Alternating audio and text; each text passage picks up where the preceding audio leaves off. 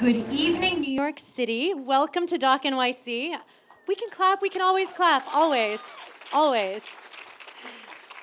I'm Raphaela Neihausen. I'm the executive director of Doc NYC. We're so excited you can be with us this evening. We're in the 5th year of our festival, and I'm proud to say we can clap for that too. Yes, 5th year, yay! We're the largest documentary festival in America, I'm proud to say, and we have more than 150 films and events, so we really hope you can join us over the next 6 days to experience some of them. Before we get started, a couple of important thank yous. Thank you to our leadership sponsor, HBO Documentary Films, major sponsors, History Films, A&E Indie Films, and Sundance Now Doc Club.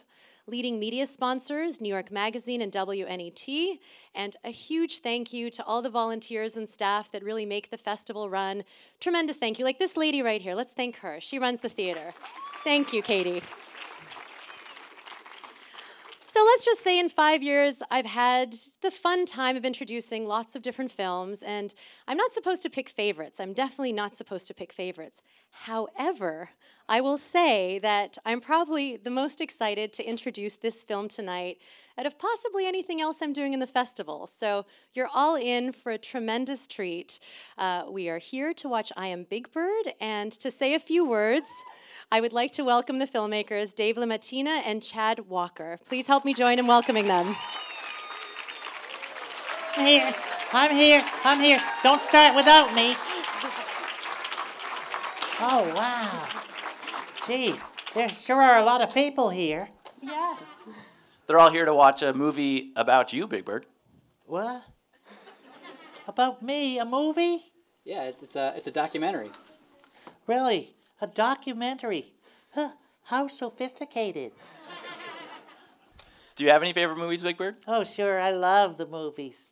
Let's see, like The Birds, The Birdcage, Yellow Submarine. I just love Paul McCartney. Well, we hope you can add this one to that, Big Bird. Thank you so much for being here with us. Thank you guys for coming. Thank you to our Kickstarter backers who have joined us tonight. Hey, thanks, Kickstarters. We hope you guys enjoy the movie, and we'll be here to talk to you afterwards. Thanks. Yeah, we're here. Thank you. Thank you. Bye. Hope you like the movie. Wow, wow, wow, wow. Please help me welcome our filmmakers, Dave LaMattina and Chad Walker, as well as Caroll and Debra Spinney.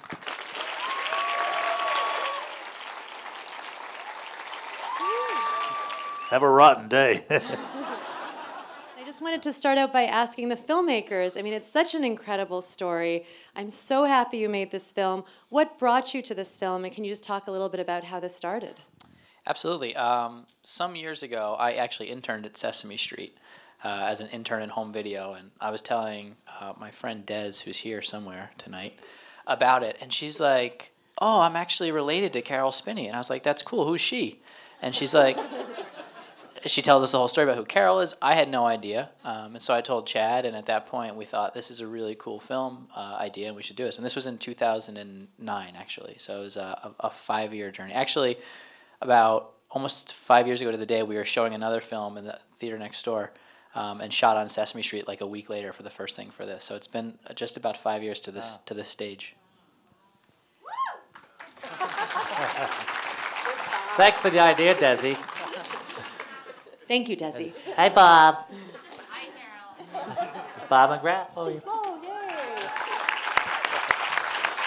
Caroll, what was the experience like for you to let these gentlemen follow you around and shoot you and dig through your archives? Well, what was that like? Well, first, Ellen Lewis, who is the PR lady for Sesame Street, she called and said there's some fellows who'd like to make a documentary about our life.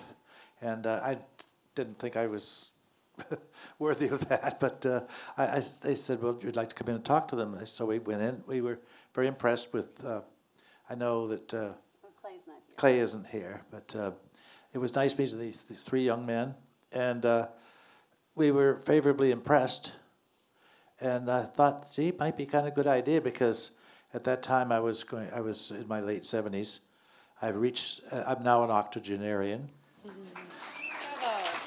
I thought it was an octopus. And then they kind of took over, but Deb helped him out a little bit too. Yeah, when we went in for that first meeting, Deb said, I'm not a professional or anything, but I've pretty much videotaped everything we've ever done. I'm like, wow, all right. And at that meeting, Caroll, you pulled out Oscar, which was totally surreal. And I think we were talking about gluten allergies. And all of a sudden, Oscar was just like, boring. It's crazy. I live with a gluten allergy. It's actually wheat. I can't eat wheat. I miss was it shredded wheat? Boy, I love it. And even Wonder Bread. And Wonder Bread. Why, it's nice, it's soft old bread. Well, I went to the Puppeteers of America annual festival, and that year it was at Salt Lake City. I thought that was a good thing to do. And actually, the previous year I'd been to, I forget, where was that? I think it's in St. Louis. And I saw some wonderful puppetry, some done in Europe. And I was inspired. I wanted to think of doing something stronger than just the silly stuff we were doing. Not that it wasn't fun to work on the Bozo Show. It was great fun. We made it up as we went along. And that was just all live. I loved live television. And I even got knocked out cold on the air. And Bozo says, I think Flip Flop's going to take a little nap. I couldn't get up. But anyway, I wanted to do something better. So at the Puppeteers of America, if anybody is there wants to go anywhere with puppetry, I think that's a good idea. They should look it up on the internet and join the Puppeteers of America. It does wonderful things. And I wouldn't have had this job because that's where Jim always backed it up. And he was there scouting for someone to play Big Bird and Oscar. When he hired me, I had no idea what I was going to be doing or what the characters were like. And but I think that it was sort of like a made in heaven because I think I'm good at what I'm doing, and I was right for them. I think so. And it's just so, I love Big Bird and that thing about the feathers being ripped off. That's how I really knew I felt about him. We were it was being stored in a room that wasn't completed. The floor was dirt because they hadn't cast the cement yet. It was a brand new arena. And I couldn't believe that anybody would just do something like that. Had they never seen him? They wanted, because basically he looked like he was dead. He was on the floor in the dirt. And that helped me understand who he was and what I could bring to life. And when I'm in him, it's a lot of work, and it's awkward and difficult, and more so in my older age than it used to be. But I have that young man, Matt Vogel. He's a bird. I've done Big Bird in Germany 3 different times, and I did it all in German because I was stationed in Germany, and I learned to speak some German, so ich kann ein bisschen Deutsch sprechen. Yes, another question. I keep talking too much. I'm doing it again. Well, I have a question for you, Deb, if I may. You're an incredible support. Obviously, it comes on screen that this man couldn't be who he is without you. That's evident and clear. But I was wondering, do you ever try the puppets? Do you ever pick them up? Do you ever? She does. Well, when you go to Ireland, I do some of the old show, The Big Bad Dragon, with you. And I did do some real Muppets. Actually, I've done Oscar the Grouch on the Emmy Awards when they wanted Big Bird and Oscar on the same time. So there was a song so I could lip sync that. I was as nervous as anything. And at one time, I'm standing next to Jim, and he's doing a 30th anniversary Muppet extravaganza. And he says, we need more puppeteers. Here, put this on and use. And I'm standing next to Jim doing the Muppet, and I almost fainted, but I made it through. So I do a little bit, but mostly I like to be behind the camera. The writer and Jim wanted to have Big Bird in a dance routine with Leslie Uggams. And unfortunately, I have, to say I have 2 left feet isn't even how bad it is. I really have never been able to learn steps. I can't figure out, I can't walk and talk at the same time, or dance. But anyway, I said, I was very upset because I just couldn't get the routine that the choreographer had. And he's used even dance description things. I didn't know what he was talking about. And so I said, Jim, I'm getting really upset because I didn't want to screw up on Jim Henson's Muppet Show. And I almost was in tears. And I said, why do you always put me in a dance thing when you hire Big Bird in one of your specials and things? And he says, because you're the only Muppet with feet.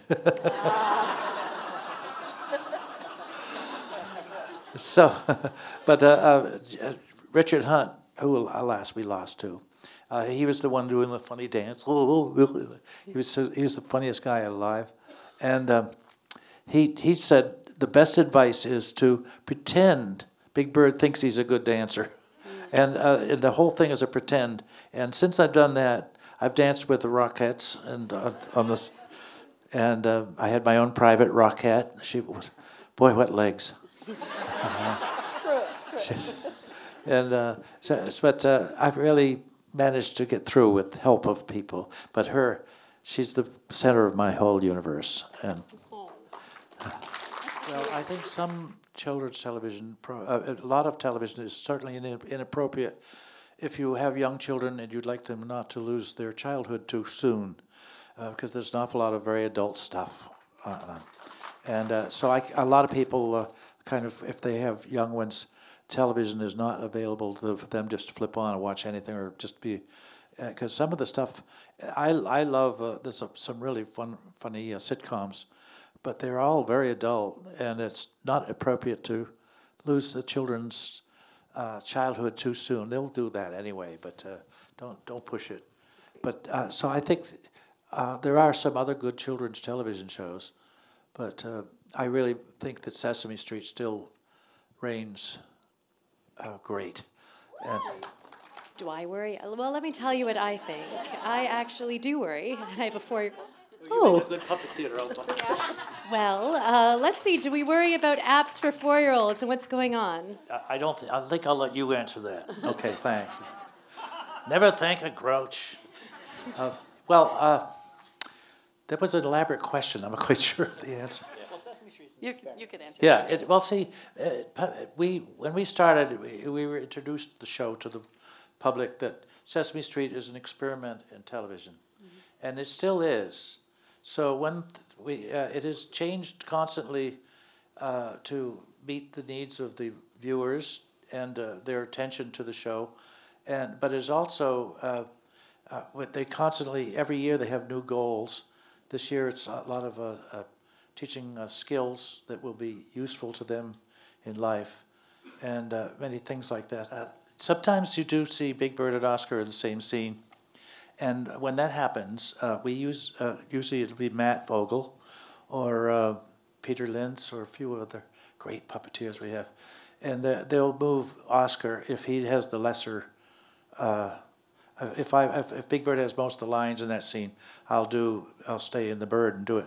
Or if it's the other way around, Matt will be in the Bird and I will be in Oscar, and I do both voices. But sometimes at the same time, but usually we pre-record the one that I'm not doing, and they rehearse a little bit to get they're very good with the lip sync. That was a struggle for me in my early days of Sesame Street, learning to do the lip sync so it worked. But I was watching the singing at the Not Easy Being Green, and I think I did. I'll give myself an A on that one. And I have a final question for Oscar, if I may. Oh yeah, what is it? So Oscar, I don't know, did you get to see the movie? And if so, what did you think, Oscar? No, I was in that dang bag the whole time. I don't think I've seen it yet. Am I in it? A little bit, yeah. You do great. You do really well, Oscar. Well, tell me I did it rotten, I'll be happier. You were rotten. But good.